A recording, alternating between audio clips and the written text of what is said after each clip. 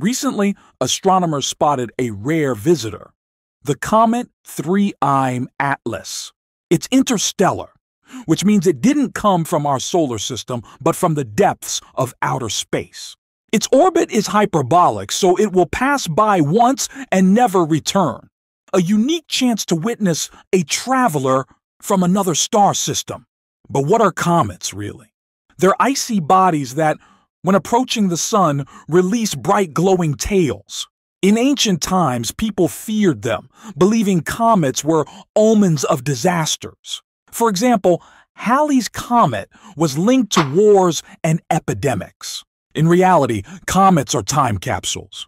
Their cores contain ice and dust billions of years old, helping scientists understand how our solar system was born. Who knows what secrets the next cosmic wanderer will reveal? Like and subscribe. More cosmic facts are on the way.